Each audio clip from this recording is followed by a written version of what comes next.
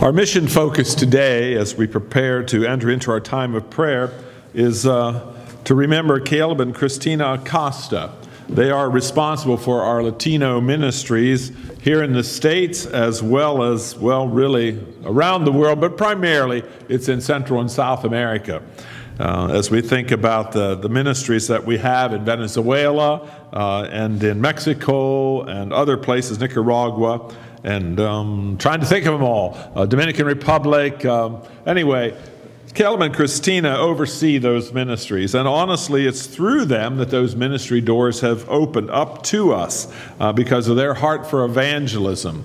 It really grew out, just to give you a little more background here, it really grew out of the fact that Caleb is originally from Venezuela, and he went down there, and on his vacation, he and Christina started a congregation. And from that congregation, they made connections in Dominican Republic, and he preached revival meetings there, and a couple churches were formed there. And then here in the States, they organized a couple congregations in central Pennsylvania, in York, and over in Lancaster. And through those congregations connections, do you see how this is all linked together?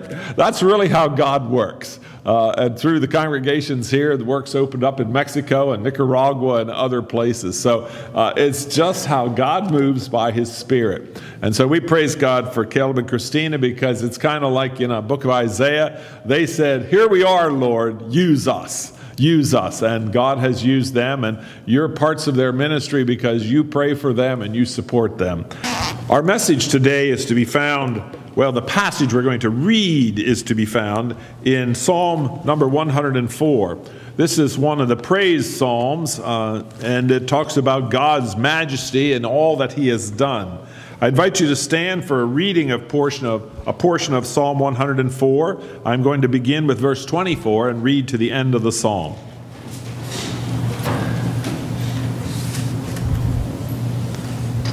How many are your works, O Lord? In wisdom you made them all. The earth is full of your creatures. There is the sea, vast and spacious, teeming with creatures beyond number, living things, both large and small. There the ships go to and fro, and the Leviathan which you formed to frolic there. These all look to you to give them their food at the proper time. When you give it to them, they gather it up, and when you open your hand, they are satisfied with good things. When you hide your face, they are terrified. When you take away their breath, they die and return to the dust. When you send your Spirit, they are created, and you renew the face of the earth. May the glory of the Lord endure forever. May the Lord rejoice in His works. He who looks at the earth and it trembles, who touches the mountains and they smoke. I will sing to the Lord all my life. I will sing praise to my God as long as I live. May my meditation be pleasing to Him as I rejoice in the Lord. But may sinners vanish from the earth and the wicked be no more. Praise the Lord, O my soul. Praise the Lord. We conclude our reading of God's Word. You may be seated.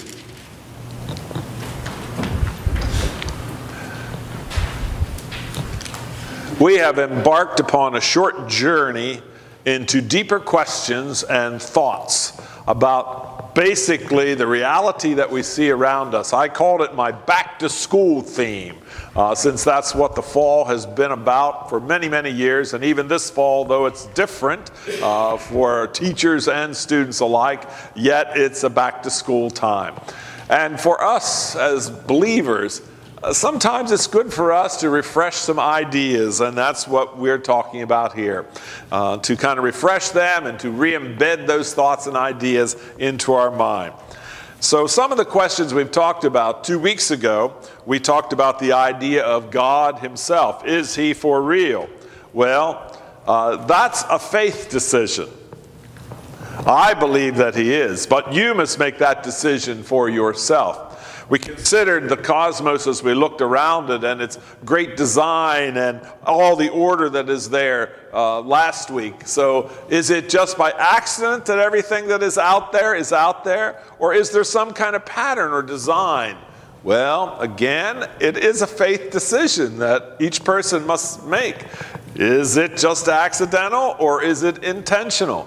I'm on the side of the intentional. As I look at that hand that I see out there, the great designer, the great creator, the presence of God as he has been at work in creation. But there are many who have not accepted that and have not taken that particular step. But I would suggest to you that to take the step in the other direction is also a great step of faith. For in actuality, though there are many theories, there really is no proof in the end. And so it becomes a matter of faith whether I will accept the fact that it is just an accident, or whether I will acknowledge the truth, as I would see it, the truth that God is real and that he has made this universe. But today I want to take another concept or another major question, and that is the question of life itself. Obviously, you're alive, right? Now the question might be, are you awake? But you are alive.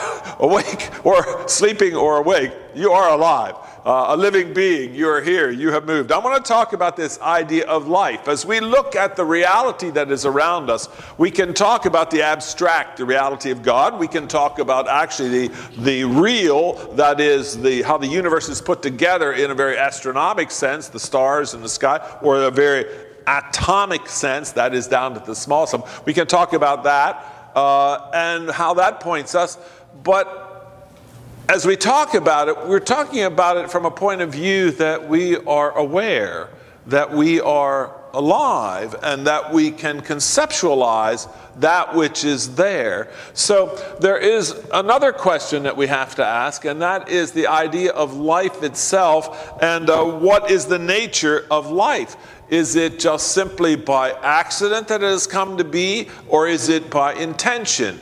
Is it by design or not? So, did life on earth as we know it now, did it originate, or it is because of an evolutionary process, or was it an intentional process by the hand of God to make life as we see it today? Whoa, whoa, whoa, whoa, whoa, whoa, whoa, whoa, whoa. I have to pause for a moment. How many of you remember last week's children's chat? Any timid hands out there? You remember, right? Charcoal briquette, little bit of water, and a salt shaker. Remember? The essence of life. You're just a bunch of charcoal briquettes filled up with water. Expanded out with water. That's what I am. That's what we are. Basically, with a little bit of salt, a little bit of other things thrown in, right? That's what we are. But that's the big weight, okay?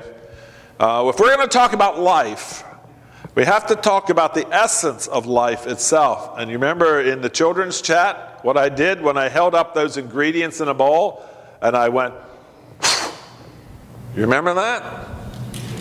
We can talk about evolution if you want, and we can talk about design and creation, which we are going to do today.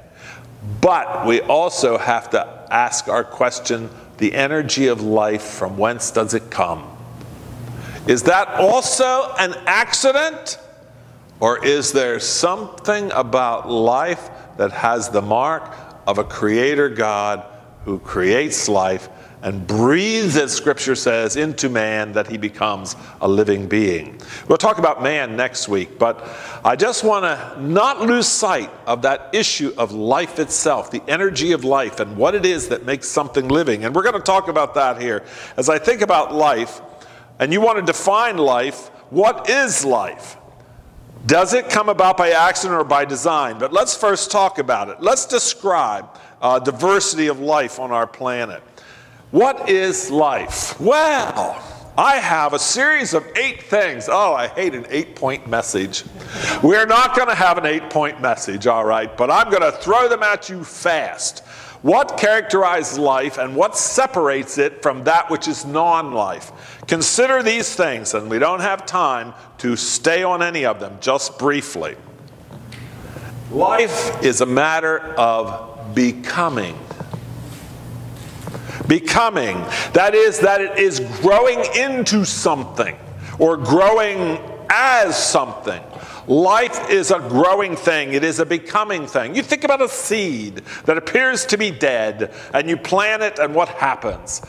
It comes alive, if you will. It wakes up, if you want, and it grows, and it grows, and it grows. We come to church today, and we come through many cornfields. Well, we don't come through them, actually. We come between them, all right? So we're coming between the cornfields. But there they are. I can remember earlier on in the spring when those were just barren places, all right? Farmers planted their grain, and what happened? Voila, there we go. But guess what's going to happen to that corn? Already, some of it's already been chopped down, all right?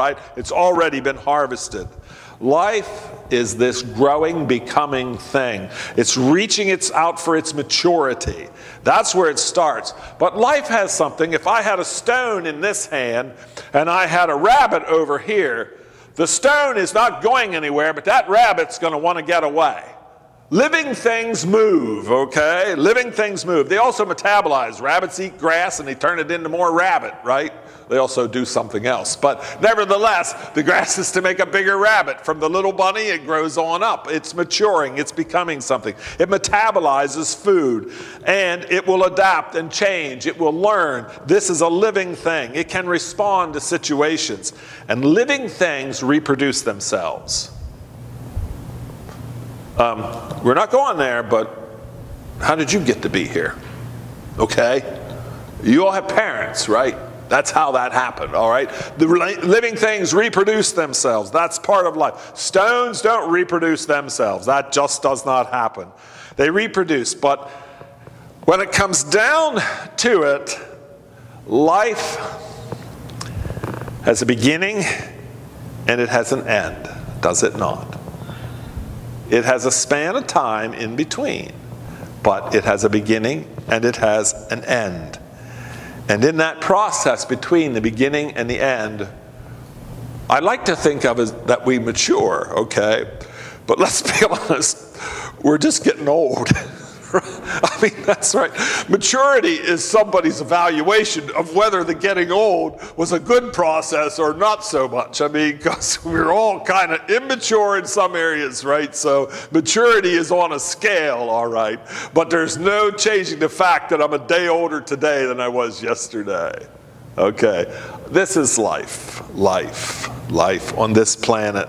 Life is defined by these various things, and it separates it from the non-living things. Well, as we have studied life as human beings, we have grouped it into several kingdoms. And when I say several, there's actually 6, and some suggest 7. It depends whether you count viruses as truly living or not living. Have we heard enough about viruses lately, okay? So I'm not going to talk about them, but that is another unit of it, and it's a question of whether it's alive or not, because it actually doesn't fit all the alive categories, okay, of what marks something that is living. But these other things do. You know what bacteria are. You know what protozoas are, you know what plants are, you know what fungi are, you know what animals are, right? Okay. Science has just divided life up into all kinds of blocks of units that have parallel patterns and functions and that sort of thing. So we can classify life on Earth. We can describe life on Earth. But there is something that we need to pause on for a moment on Earth. As much as we who are alive want to find life out there, it has not yet happened. We must face the reality that life on planet Earth is the only place at this point that we know that it exists and has existed. There's hope that going to Mars, we might be able to find some kind of evidence that at one time or other life was there. Maybe, maybe not. We do not know. At this point, we only know that it is true here. Though we are looking, though we are sending wave patterns out into the far reaches of the universe, traveling at the speed of light, hoping that somehow there might be a connection. Though our ears are open to the cosmos, listening for some kind of radio signal from somewhere far, far away, we have yet received nothing. This is one of the great anomalies. Why is it, if they're there, that we have not heard from them or seen evidence of them out there? Well, I would add this to the thought in this area, and that is, there's no reason to think there isn't life out there. If God is a creator God, and He's the author of life, It doesn't really make any difference, does it? What will it prove if there is life found out there somewhere else? God is a creator God. He has his plans. He has his purposes unknown to us. So that's not really a problem, but it is just really our curiosity. Why do we seem to be alone in all of the universe? Why? Here is the bottom line. How special is life? How precious is a living thing? Think about that. We can think about it from a human perspective. I maintain that there is no human life not worth living under God's heaven, for every human life is a creation of God. That's why I don't favor abortion. That's why I believe in dignity for all human beings, no matter where they come from, no matter what the color of their skin or whatever, because all are made in the image of God. All life is special. But I will take that over to another level too, and say that as I look at creation, I see life is special in the forests around me, in the oceans on this planet, everywhere. You know, I've always maintained that believers ought to be the greatest ecologists in all the world, because God has charged us to take care of it, did he not? It's right there in the very beginning in Genesis chapter 1, to govern the earth, to take good care of it. God's entrusted it to us. But all life is special. So though we cannot know if there's life out there or not, we can know it is here, and we can know that it is something very, very special.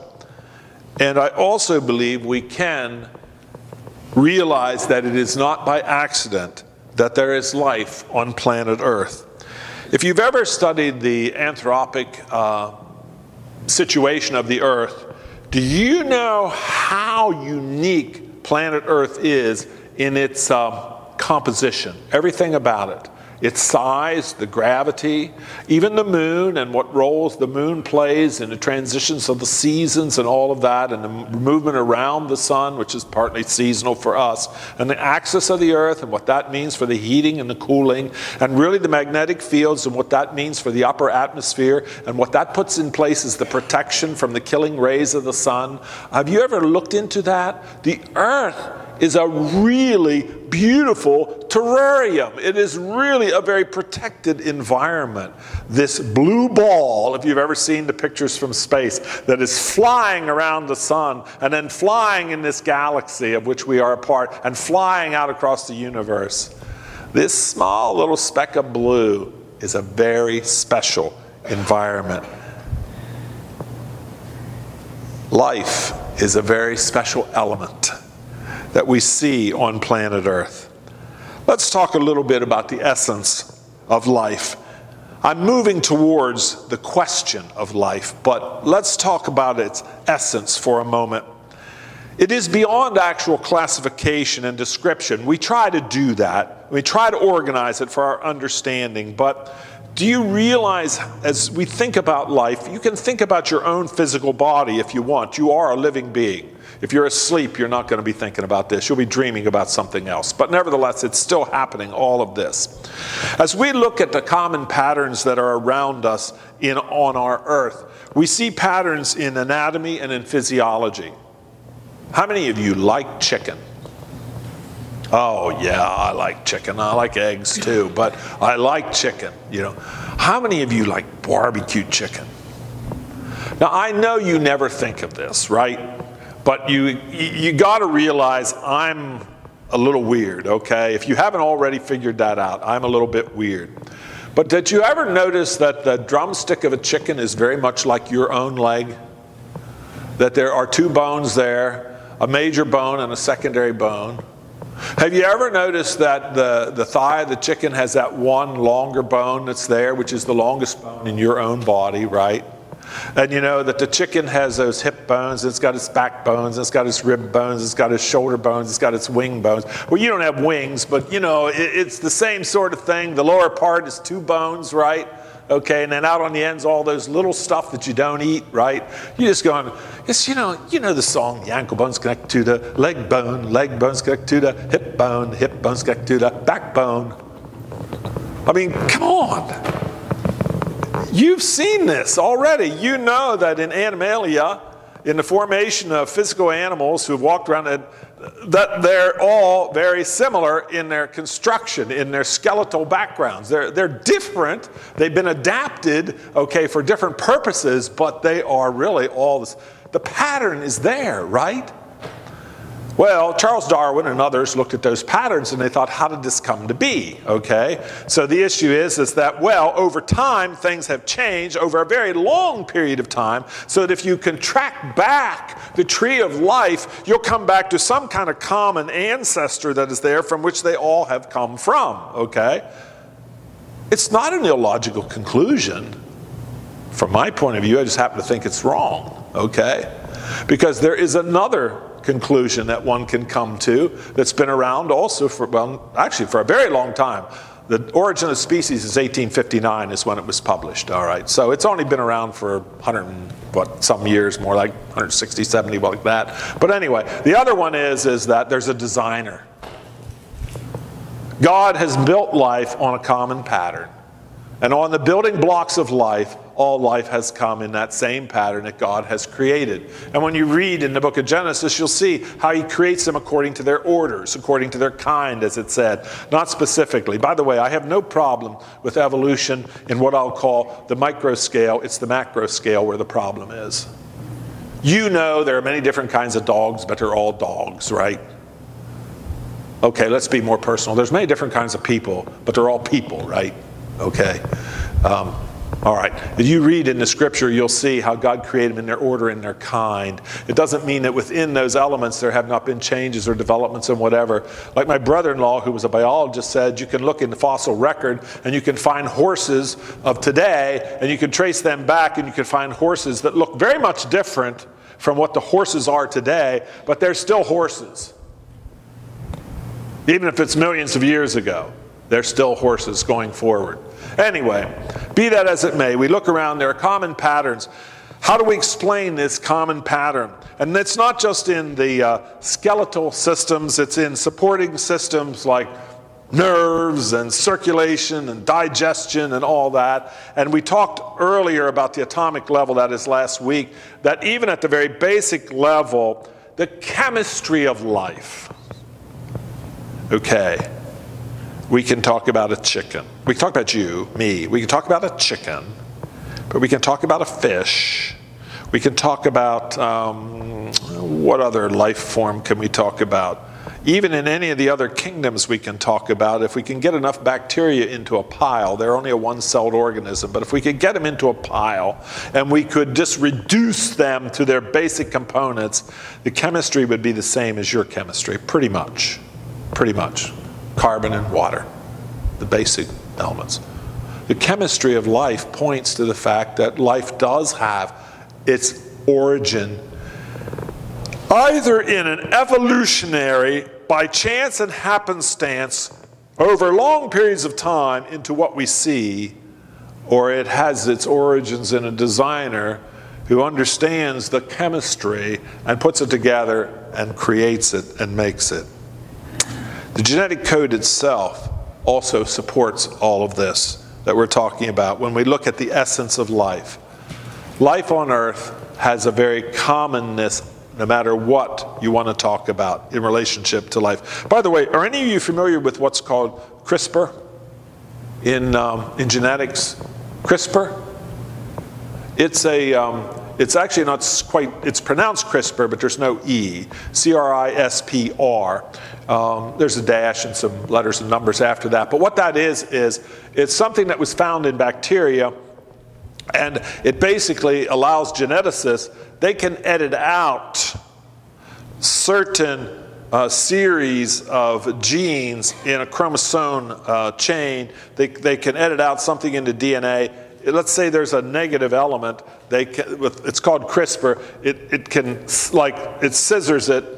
That's the easiest way to describe it. It's much more technical, but they can cut that piece out, Okay, so that if there is this is really one of the hopes of modern medical science, that someday we'll be able to solve some of these genetic problems that are part of humanity.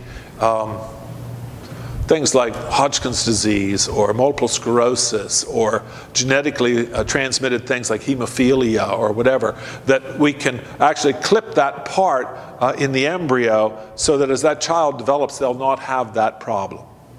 Or we'll be able to create something that will be able to correct a previous problem that is developed, like cancer develops, and they'll be able to take a genetic code from you and they'll be able to clip it and enhance your immune system so that then they can inject out of your own self, your own immune system that will help then support your own immune system to fight off the cancer, and there won't need to be a surgery to cure it. We're probably talking a century away, so you're born too soon.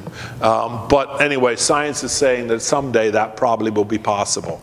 It raises a whole lot of questions, because not only can something like that be used for good, it could be used for designer human beings. You ever hear of the Clone Wars? Anybody a science fiction fan? Anyway, well, anyway, as it may be, where man becomes God, so to speak, and starts to create a superhuman race or whatever it might be that's done. I'm sure you've seen No GMOs, right? You opposed to GMOs? I don't know if you are or not, but I hate to tell you this, but you know, mankind has been GMOing stuff for centuries. We just haven't been doing it in the lab, okay? The corn I pass in the field out here looks nothing like the corn that was raised by the Aztecs in Mexico about 2,000 years ago. If you ever saw that corn, it's more like a thing of wheat. It doesn't really, corn's a grass. It just looks like a head on one of those grass heads that you might see growing, you know. But we have GMOing corn from, I mean, genetically modifying it by just selectively breeding it, okay, and creating corn as we have it today. So anyway, so if you do it in the lab, I guess it's not a good thing. But you know, if you can do it in the field, I guess it's okay. But I don't know. It's another argument. It's something to think about, if you will. But the idea is that the essence of life has within it great creative power. The Creator has imbued that into life itself to respond to diseases and all kinds of things. It's all part of who you are, who we all are, and part of the creation. And then when we think about the essence of life, there's something else to talk about, at least at higher levels of life. Although even at very lowest levels of life, I'm pretty biased, all right? I'm just going to admit that. I happen to think I'm better than a bacterium. Okay, than a one-celled bacteria. But in a lot of ways, I'm not, okay? But it's been shown that bacteria that do not even have eyes can respond to light. Now, are they responding to the light or to the heat? It's a good question. But nevertheless, they are feeling something. They are sensing something, okay? That a one-celled organism. But you're a highly developed organism, aren't you? You like to think of yourself as that. I would like to think of myself as better than bacteria, right? Okay? Anyway, think of the senses you have. Think of these things. Feeling, hearing, seeing, smelling, tasting. How is that? There's something called a brain that has those sensors out there in your nervous system that enables you to respond, to assess your environment, wherever you are finding yourself. And with the information, your brain is then able to process it. And be it visual, that is light bouncing on hitting the retina, then your brain interprets it and you see. Same thing on your eardrums, the vibrations of the noise, whatever, then you hear. But your brain is a beautiful and wonderful organ. Sensory perception and intelligence are a mark of life. At whatever level you want to think of intelligence, bacteria are not stupid. They know how to spoil milk. Anyway, they may not necessarily do it with intention, but it's just their processes of life. When we think about the senses, it's how we understand. But the brain is how we reason. The information comes to us through our senses, but your reason helps you to work things out. You know what deductive and inductive reasoning are. Deductive is whenever you have a general rule so you can deduce specific points of view. Inductive is just the other way around. Lots of information that leads to a general rule. I'm not going to go there, but that's how your mind works, one way or another. You know something, and so you deduce that it will work here. Or you learn from experience that you don't want to hit these nails, you want to hit the other nail, you know, the iron one with the hammer. So you go from specific mistakes to learning a general theory. I do not hit these nails with the hammer, okay? Nevertheless. But there's something more than your senses and your reason. There's something called instinct and intuition. Let me put it to you this way. There are some things that nobody ever taught you. There are some things that you never ever experienced. There are some things that you just know. I'll give you an example. How many of you have seen the monarch butterflies floating through the air? They are on their last season right now, okay? Do you know that the monarch butterflies you are seeing in Pennsylvania right now are the third generation? The first generation left Mexico and got roughly to Texas. They bred, and the second generation, it got somewhere up into the Carolinas, and they bred, and then the ones born in the Carolinas, or came out of the chrysalis, they flew here, okay?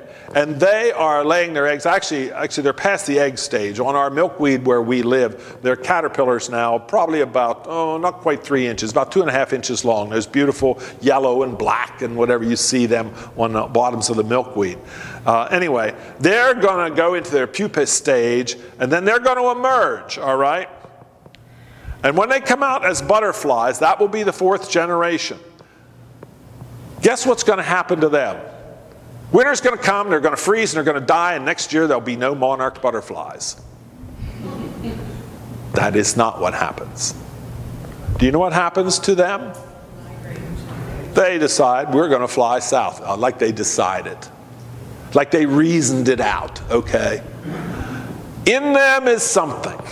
I can only call it that. Instinct, intuition, creative energy. They will fly south across the Carolinas or across Texas, and they will go into the mountains of Mexico, and they will come from all over North America, from all different places, okay, not just from here, but out West Coast. They will come down, and they will all congregate in the mountains of Mexico. You can go there and see them. They will cling to the trees, and they will await their turn to fly north into Texas for the generation of 2021. Is what they will do. How does that monarch butterfly know to fly back to the same place where its great-grandfather and mother came from? How does it know that? There are some things you just know. It's also true of geese. I guess you know that too. I'm going to run out of time here. I can't give you too many illustrations. Geese, you know, lay their eggs in the far north and whatever. Okay, do you know what happens up there? They grow up and all that sort of thing. Get this time of year, the parents fly south and leave the kids there in the Arctic. Well, the kids don't know where they're going, right? Guess what happens? Once their breast muscles get strong enough, they will fly south in a V formation. They will fly south, and guess where they will go? To the same general, almost specific location where their parents came from. Intuition. There are some things you just know. I think in some ways we're too smart for ourselves. We should just know that God is real.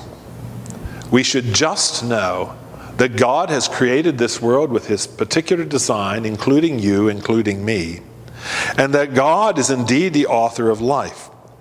But here is the postulation or the decision that must be made about the origin of life. Did it happen by natural selection and accident and evolution, or has it been by design by God? You choose. Let me just remind you, if you choose that it happened by accident and not by design, that it's just happenstance, that it is the way it is, you are subject, get the Latin, lex salvos. It's called the law of survival. That's what you are subject to. You are under the law of survival. I talked about this before. The survival of the fittest means Hitler did nothing wrong. He just failed at what he tried. There's no moral value or anything to be placed in what he did at the time of World War II. Nothing. Just he tried something and didn't succeed. That's all. That's all. And so he didn't survive. He didn't succeed. That's where you're at. If you go with it's all by accident, all by natural selection, by evolution and all of that, nothing matters, only survival. That's what matters. But if you go with design, that is that there is a God and there is a creator and that all life is sacred because he has made it, that changes everything. Then that allows for a value system, a social consciousness. It allows for all those things, a sense of right and wrong. There are huge implications whenever we acknowledge that God is the creator of all. So why is there life on earth? Why do you exist? Do you have no reason and no purpose beyond survival? Is that it?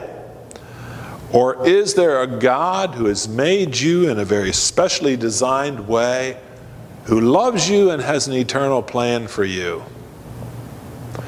If I had my choice between a mud pie and an apple pie, I think I know what I'd want to eat. How about you? Think about it. Think about it. The world is full of wonderful life, largely diverse. It is very systematic, and it is all on a similar plan. I think that believing in a living God as a faith choice makes a lot of sense. Believing in a creator God who made life makes a lot of sense. And the other option, well, as I said, to me it seems like a mud pie over an apple pie. Let's pray. Father, we give you thanks for your wonderful creation and your gift of life, and the gift of life that is ours through Jesus Christ. And as we pause for a moment to celebrate his life given for us, we pray that you will renew in our hearts our faith in you, that we will come with a sense of awe, a sense of wonder, but also a sense of love for you, our God, who has loved us so much through Christ. For in his name we pray. Amen. I invite you to take your elements for communion as we are going to share together in the bread and the cup.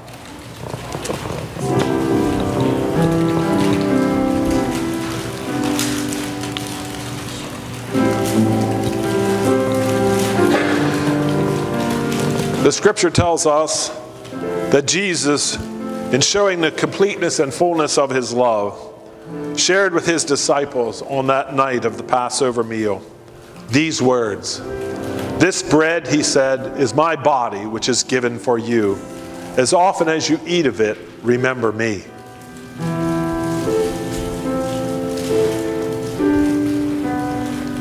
In a similar way, he took the cup after supper. And he said, this cup represents my blood, which is poured out for the remission of many persons' sins.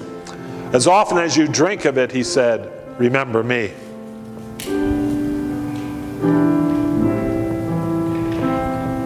Oh, Jesus, we give you thanks for the bread and the cup, for your body and your blood, which you laid down freely for us, so that we might know life, that we might experience life to the full, that we might find forgiveness, and that we might find hope and purpose for the living of our days. We give you thanks that you are the great creator, and that you have breathed into us the breath of life. Yes, the physical life, for which we praise you, but much more the spiritual life, the life that walks with you day by day, through time and into eternity. And we give you praise and thanks for your offering of your body and blood for us. And in your name we pray, O Jesus. And together we say, Amen. And now unto him who is able to keep you from falling and to present you blameless before his throne, To the only wise God, our Savior, be honor, majesty, dominion, and power, and glory, now and forevermore. Amen. Amen. God bless you. Go in the peace of Christ and enjoy the week that He's given to you. See you next week, Lord willing, if not before.